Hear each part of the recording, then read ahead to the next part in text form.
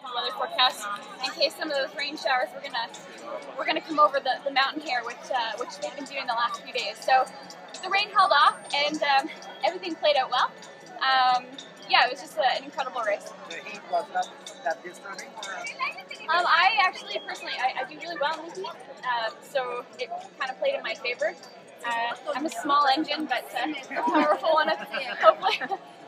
But I take a little less to stay cool, and mechanic and soigneur, my team mechanic and soigneur in the pits were giving us ice cold water, so we were able to keep our cores nice and cool, and yeah, so it really worked out. Have you had the chance to talk to Marie-Hélène? I have not, actually, but I saw her riding with a few young ladies yesterday, so great to see her back out.